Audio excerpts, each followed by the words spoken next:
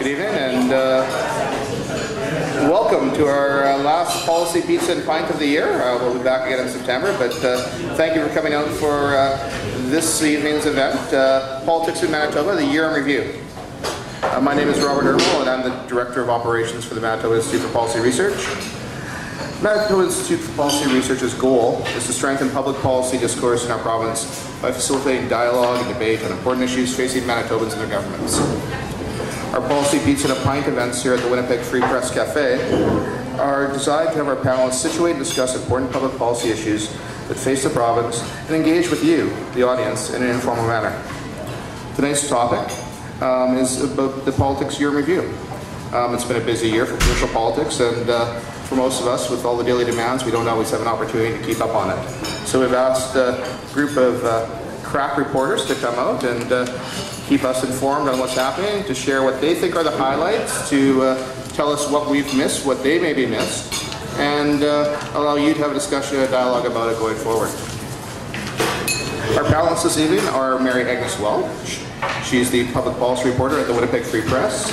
She's also moderated many of these events in the past, and we're excited to have her on as a panelist this time tonight.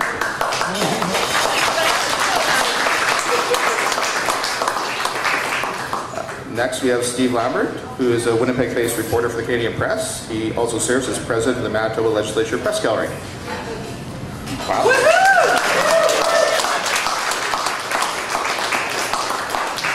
And the final member of our panel is Richard Cloutier. Richard Cloutier is the news director at 680 CJOB, where he is also assistant brand director and co-host Winnipeg's Morning News weekday mornings. Hold your applause.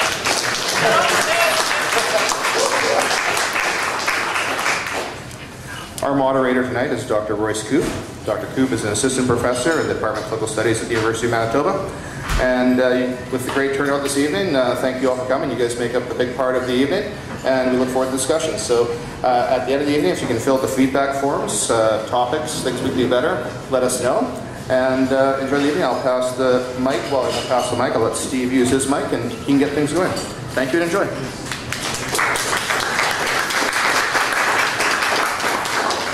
We've been asked to sort of go over quickly some of the big news events. You're all politically engaged, so we're going to try to offer some new information that you might not have heard before, but we'll start with a brief overview of some of the bigger stories of the last 12 months or so in Manitoba politics. The biggest one, I think, by consensus would have to be, sorry, am I not holding this close enough? Yeah, there we go. You gotta kiss it, Steve. Don't be doing this. The biggest story by far, I think, was the raise in the provincial sales tax that occurred just a little bit over a year ago. But as we saw, the fight sort of continued into this year. We've got a court case on it now.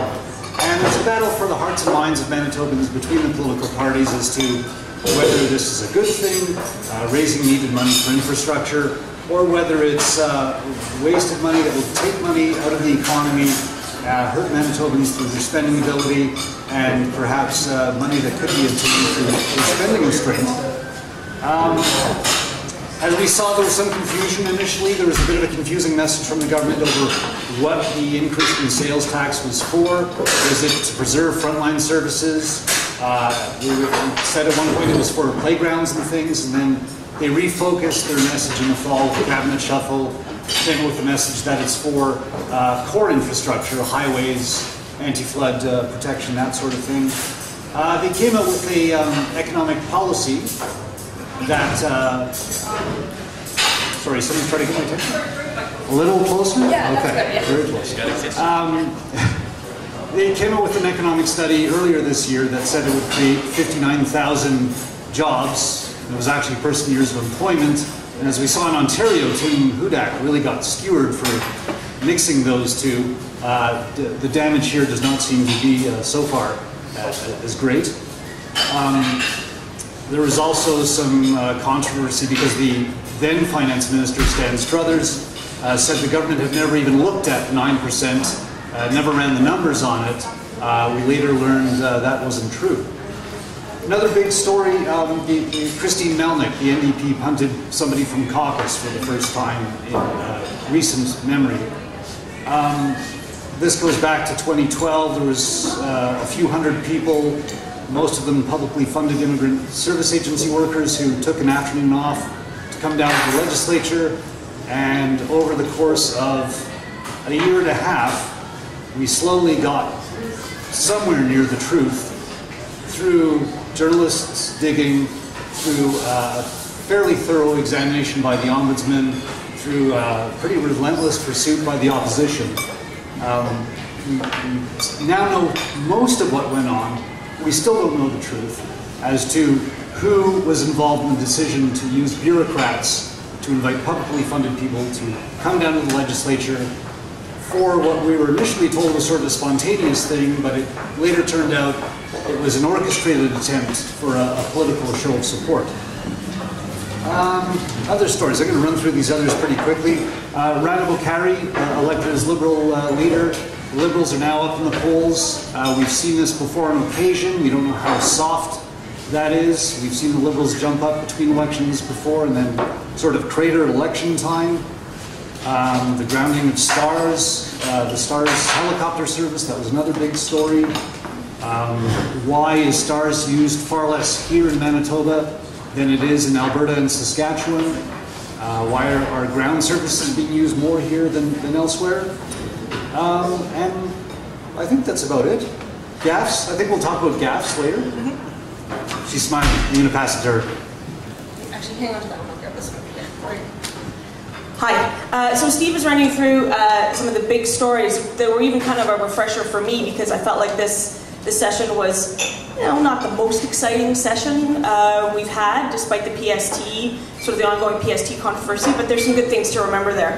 The thing I wanted to mention, sort of looking at a higher level of things, one of the things that really struck me this session, and I don't know if I feel like it's worse, I'm pretty sure it's worse, is sort of the, how can I put it, how much the NDP have taken a page from the federal conservative playbook when it comes to completely, relentlessly demonizing, ironically enough, the provincial conservatives.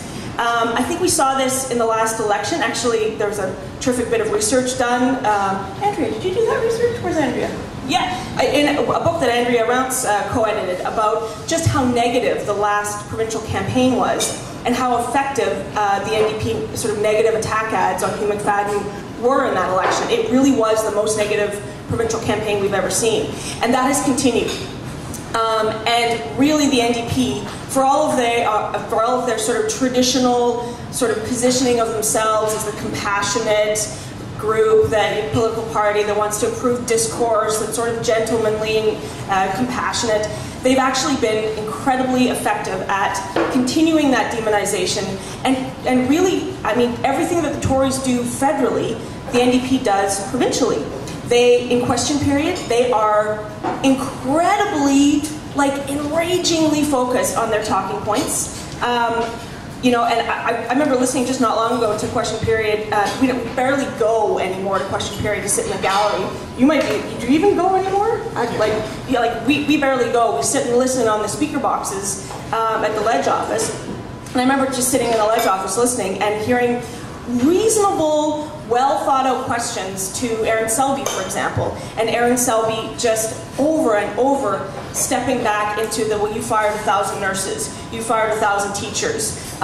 You know, I think maybe the most egregious one was even in estimates, which is traditionally a much, I don't want to say less partisan, but more, some genuine information is given in estimates from when the opposition asks questions and the governing party answers more fulsomely. Even in estimates, Aaron Selby and many others sort of degenerated into all of those boring talking points that dredge up the 1990s. And in that case, it was actually the Winnipeg Sun that took her to task. She talked about the pediatric surgery scandal and the death of, I think it was a dozen children in the 80s.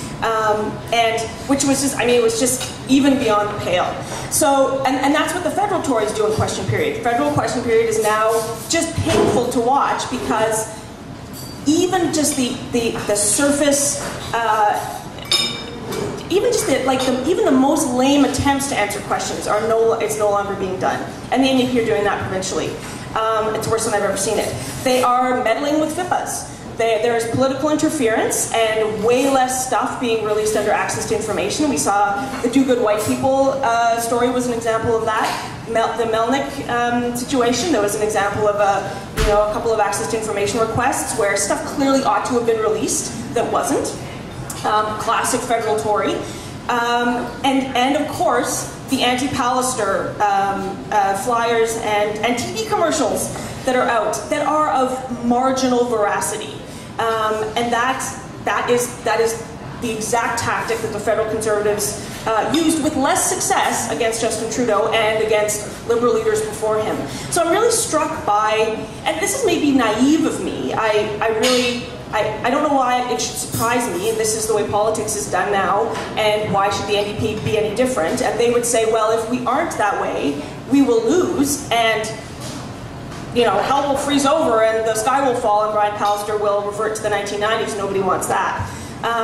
Whether that's true or not, it remains to be seen. But so they would say it's like doing bad in order to do good, ultimately.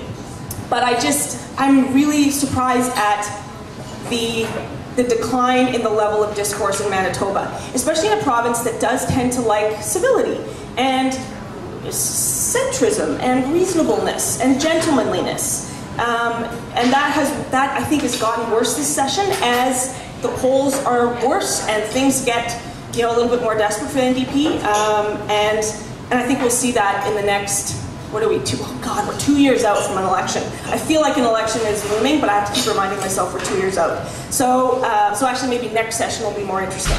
So that's the key observation I wanted to make about this last year at the legislature. And I'm a little bit more removed from it than Steve, because I'm not there every day at all. I do sort of pop in and out nowadays. But maybe because I am a bit more removed from it, I've been struck by just how Machiavellian the provincial NDP have gotten.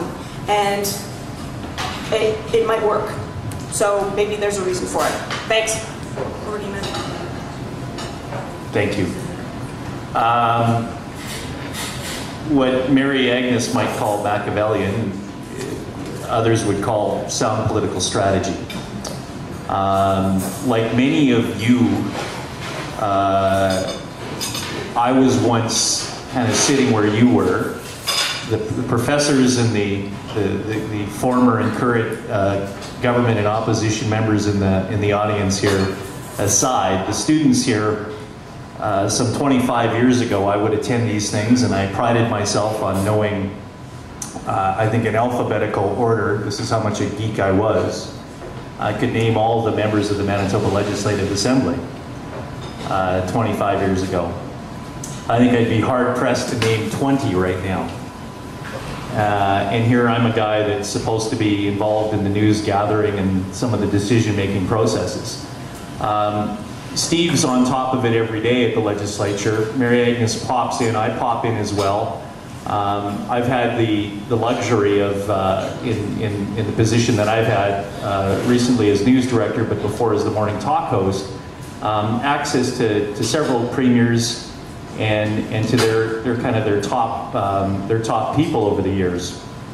I would observe in the last year, maybe the last 2 years, we've seen a government that is still focused on trying to recover from raising the PST. I would always suggest that you look at history of politics to kind of give you cues as to what's going on right now. And I remember having lunch with Gary Dewar, who was then the opposition leader, and he was talking about the fact that he had one more kick at the can at being premier, and if I don't win this time, I'm done.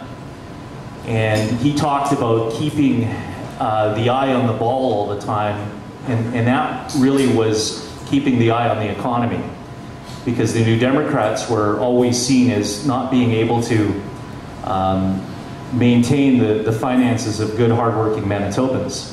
And he was completely and totally focused on that during the latter part of the Philman government in his first term, to prove to Manitobans that they could take care of the public purse. So I think the fatal error that that Greg Selinger made was not remembering what Gary Dewar did in opposition and while he was in government. Because he prided himself on being better than the other guys when it came to finances in Manitoba. And he had a finance minister, Greg Selinger, that got that reputation. So I'm still amazed at the decision that they made over raising the PST. Not that they didn't need the money, but just the political tactic behind it. Because there they ignored history. And if you look at the history of Manitoba politics, and I think there's a few people in this room that know their history a lot better than I do, there are things that repeat themselves.